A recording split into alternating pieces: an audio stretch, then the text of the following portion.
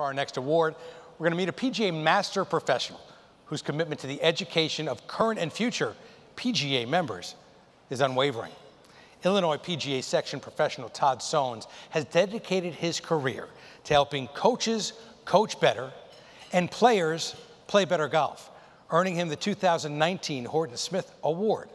We now visit the Windy City to educate ourselves more on this masterful educator.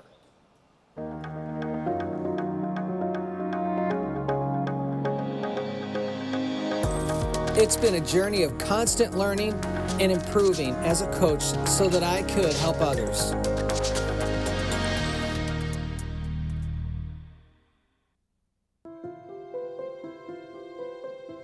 Remember, play the ball a little further back in your stance. We're going to hit a few shots with this ball, and all I want you to do is kind of go back to shoulder and finish more at just at the shoulder. When you see Todd for a lesson, it's not a lesson, it's an experience. That's your top. Because if you keep going from there, you lose that. He's not out there with his arms folded and, you know, kicks a ball over to him, try that again. He's in there and saying, you know, that was pretty good. I think you're getting the hang of it. Great. That's what I'm looking for.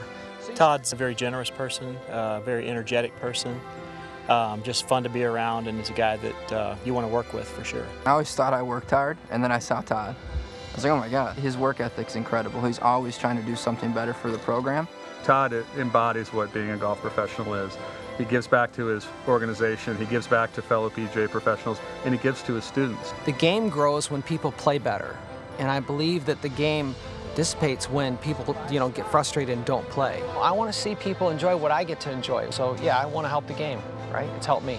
Todd Sones opened the Impact Golf School in 1997. Since 2006, it's been ranked the #1 golf school in the Midwest, as well as 4th in the nation by Golf Magazine.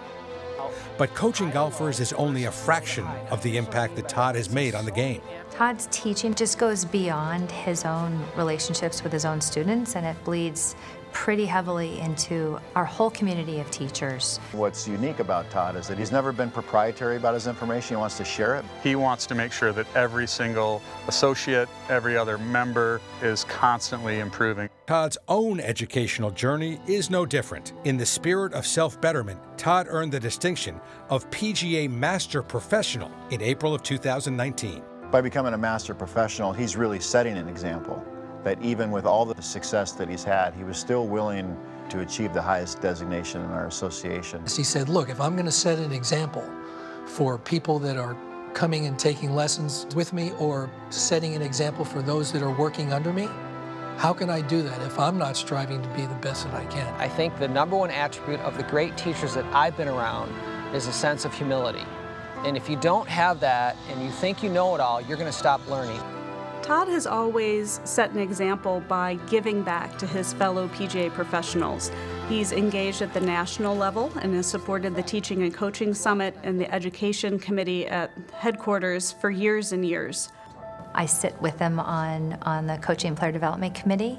He's like the ideal committee member. He's always part of it, and he cares about it. And he genuinely wants to see everyone get better. While Todd continues to positively impact so many lives through PGA education, his passion for giving back extends beyond the game of golf. Todd is a service-oriented individual. He does an annual event with his children, on mission trips. I mean, he's just a giving person all of the time. Just being born here is a blessing. And so traveling to Honduras was life-changing. I take my sons there every year. We do a father-child trip, and I do it with a group of guys, about 50 of us. We take our children there. And they get to see it, and they get to learn from it. And until you go to a place like that and live in it and see the space and see the people, you will not understand what we have here. He's willing to give up his own time to make money to help other people out. He took that same position with the PGA of America. You need me to do this? You can't pay me? I'll do it anyway. Well, if we get the club face square, you're just going to start hitting some straight pulls. That's progress. That's wonderful. So you're just trying to feel this. Try not to be so tight. Right, yep, just relax, good. He's very passionate about sharing his knowledge to help people play better golf. The PGA is a better association for having a PGA member like Todd, but his fellow PGA professionals are better because of his impact on their education. whatever you're trying to do, if you want to be a club professional, then you should be working under the best club professionals. If you want to be a teacher professional, you should be working underneath the best teacher professionals. Make your focus, especially on the front end, learning and listening, and stay humble, and you'll get where you want to go.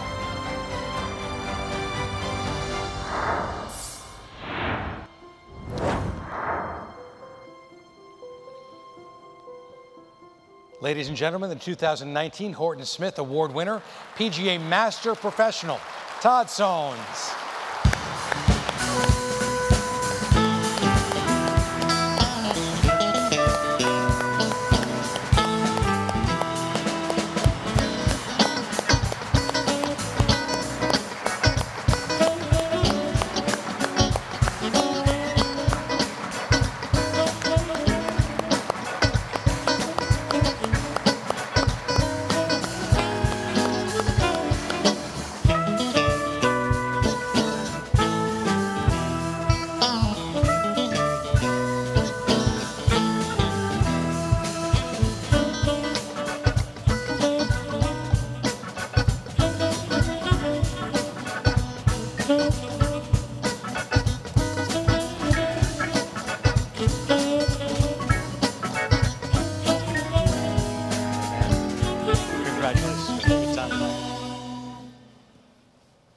So Todd, you've advanced through the educational program for the PGA of America, becoming a PGA Master Professional.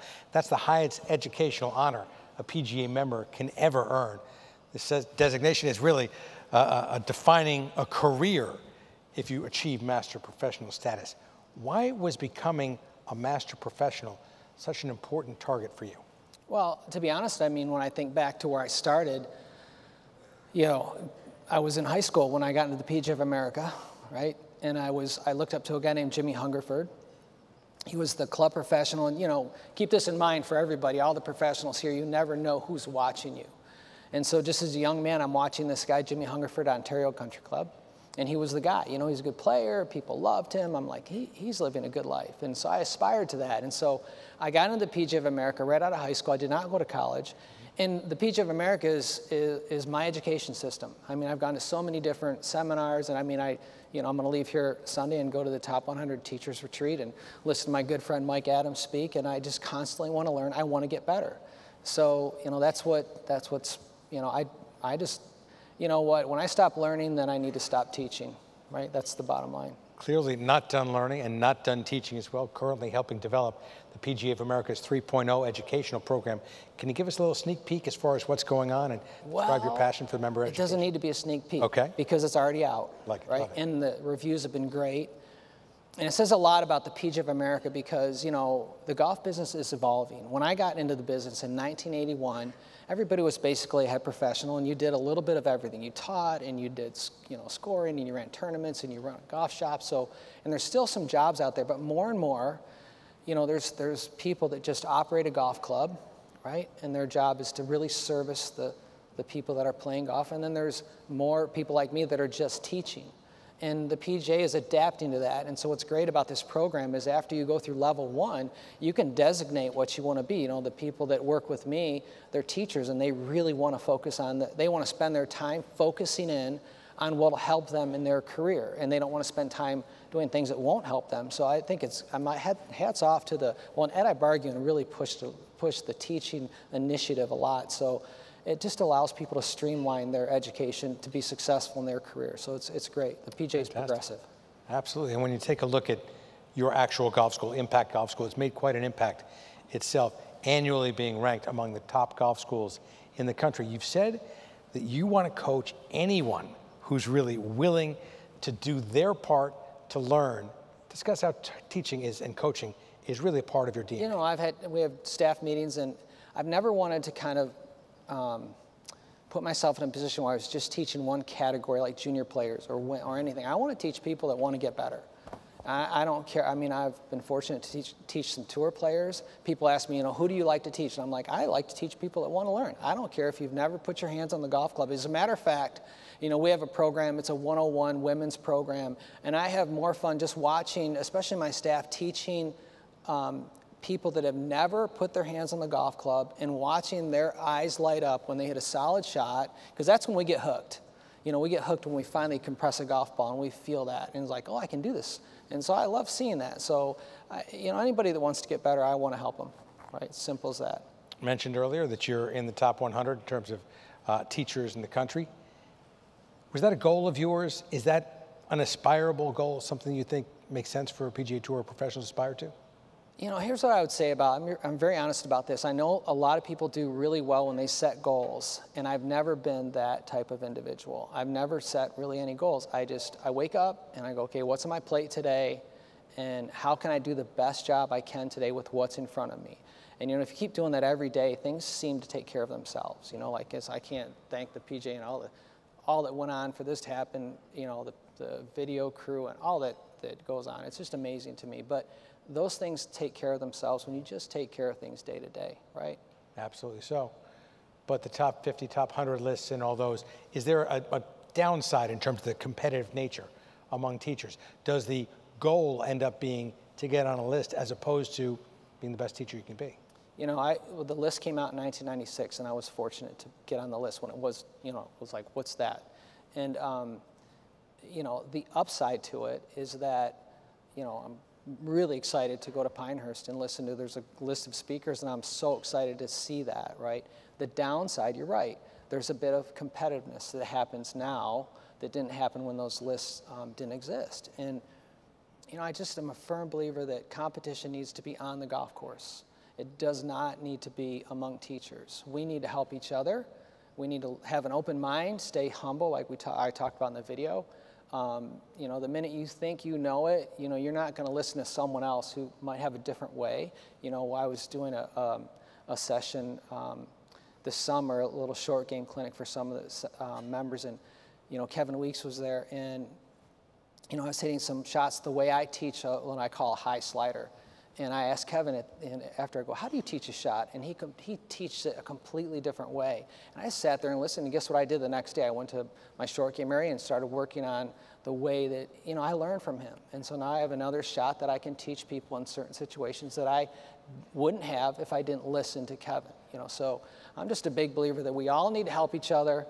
We all need to get better together so that we can help more people and grow the game of golf. I don't know anybody that doesn't want to play that's not playing better. Right? But your teaching doesn't necessarily restrict itself to the game of golf and the golf course.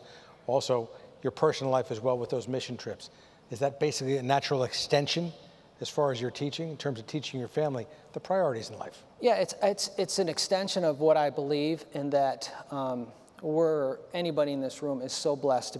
If you're born in this country, we're born with a heads up. I mean, you know, we're so fortunate, and by going to Honduras and on these service trips, mission trips, whatever you want to call them, you know, I've been going 8 years now, and, you know, I have relationships with the kids at the different orphanages. We see them every year. My boys now have relationships with some of these kids, and it's, you know, my little guy's Owen, he's 13. I regret not taking him out of school, and I wish I would have brought both my sons here, but, you know, Owen constantly asks me, you know, we're going, right, Dad? I want to go see L Day, and I want to see Walter. He's got 2 little buddies there. He cannot wait to see. So there's no way you can tell them about that. They have to experience it, right? And you got to get on a plane. You got to go to a place like that. I would tell anybody here that it will be life-changing for you, and you will appreciate what you have here way more than if you never did that. It's important. Helping people on and off the golf course, the award is certainly earned and legitimate for you. Thanks so much for your time. Thank you very much. Great golf. That. Appreciate it. Great job.